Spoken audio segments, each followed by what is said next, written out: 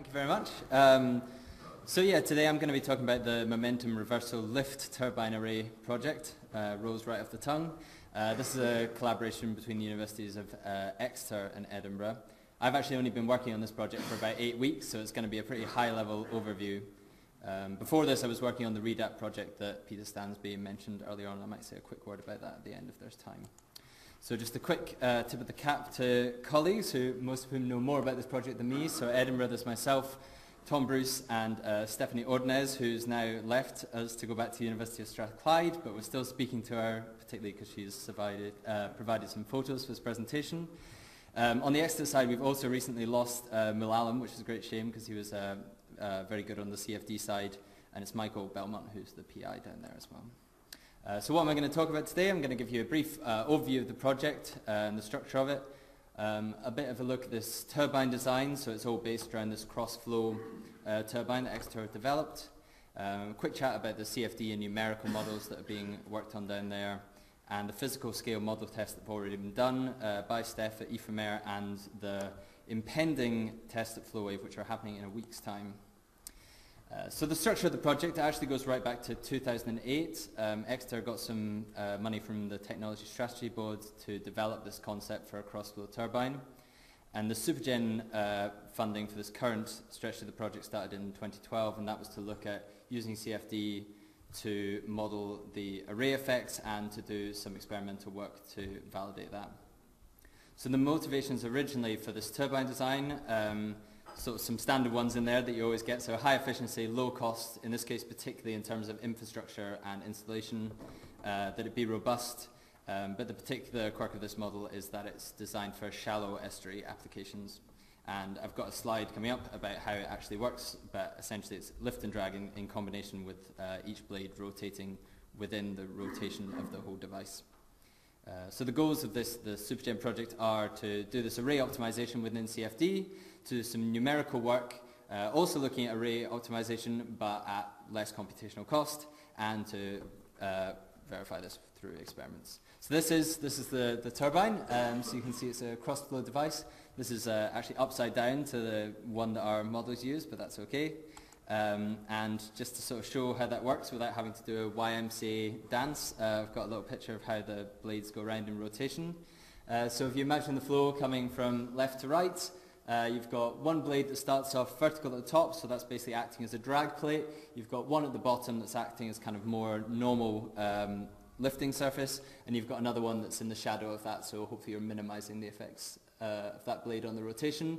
So as that rotates round clockwise, you can see that by the third graphic there, you've got the blade at the bottom is perfectly horizontal, therefore minimizing the drag effects against the rotation, and by the final frame there, where we're through a third of the rotational cycle, we're essentially back to where we started with blade 2 replacing blade 1, if you like. So that's how the model works. I'm going to talk very briefly about the CFD because it's not my field of expertise, but essentially the whole CFD project has been looking at different array layouts, starting with a single turbine and making sure they can model that correctly and validating that against some experimental work, and then moving on to array layouts and changing spacings, and this is looking at changing body force. So this is a model that basically takes energy out of the flow for a given turbine. These are NBF is normalized body force, so this is just scaled, so the maximum one at the top there you can see in the immediate wake the velocities are a lot slower, but you get increased mixing and the wake recovery is much faster, going down to the bottom one where less energy has been taken out of the flow, so the wake is propagating further downstream, and that's from a paper that you can find with the reference at the bottom there if you're interested. I've kind of been a bit of a coward here, and I got sent these very long CFD abstracts that I wasn't willing to bullet point up, but I will try and paraphrase them now. So these are the two papers that Exeter have produced since the last SuperGen meeting that are currently in review. So one's on surrogate modelling, so this is all about using CFD to teach the numerical model to get the right outcomes. So you basically run it through a whole different set of conditions for different turbine spacings and different types of turbine, and the idea is that you teach it to get the right results, so eventually you can run it without the CFD and you cut the computational cost. They also do some nonlinear systems modelling, which I don't understand as well, but essentially it's a framework that allows you to do a lot of scalability within the same methodology, and on the CFD stuff, I'll point you in the direction of Michael Belmont if you want to ask more questions on it.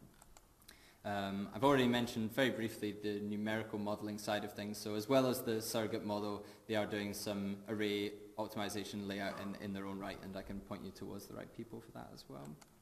So I'll go on to the physical testing, which is more my domain. So this is the scale model that's been developed to represent this turbine.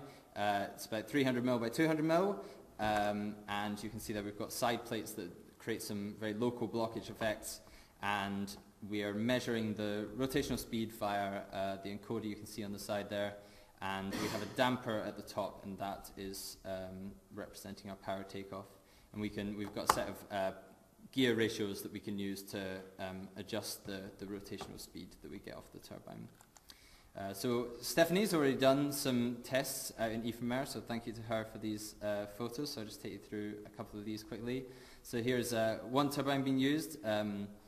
I mentioned at the start that ideally these are for shallow water applications. Obviously it's quite difficult to find the right scale of tank for doing that, so this is a little bit deeper than is preferable, but we're using it near the surface and to try and at least get the blockage in one of the vertical dimensions. So looked at some single turbines, and we looked at some array effects. There's 4 staggered in there. There's one right at the back if you can just about make out the clamps for that. With Star Wars coming up, we've got the obligatory lightsaber picture of the LDV behind the spinning turbine. And yeah, so the main things we were looking at in this work were the power generated by the individual turbines for a set of different gear ratios to see what was the best, what was giving us the maximum power output, looking at the wake recovery for all those different settings and making sure that that matched up with what we were seeing in the CFD. And we started looking at some basic array tests for this work going forward, and I've got a little video of this in motion.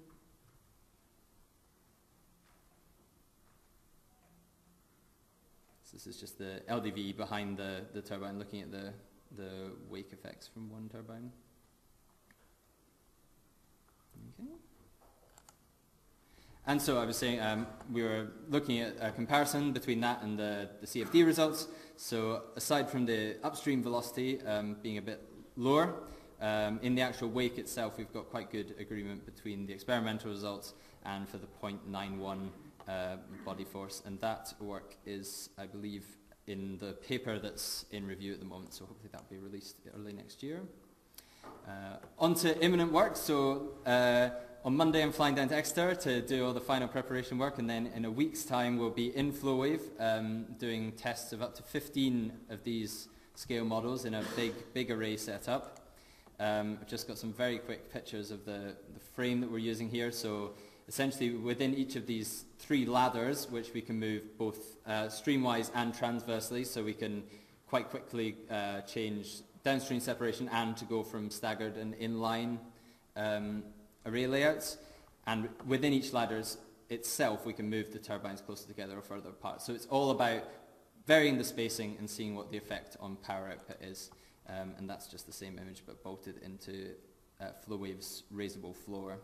And yeah, there's a very quick couple of possible array layouts, well, probable array layouts that we will look at, and focusing on inline and staggered, and then varying the spacings in between those. Just before I go to questions, I will say that just on my previous project, this is something that we always get asked a lot. So the REDAP project, which recently finished, has over 4 years has collected a lot of flow data from the Fall of ONS site at EMEC, and that data will shortly be going online, which is available for anyone to use.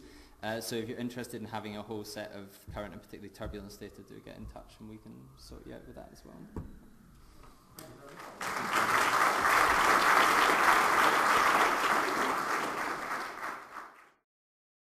This production is brought to you by the University of Edinburgh.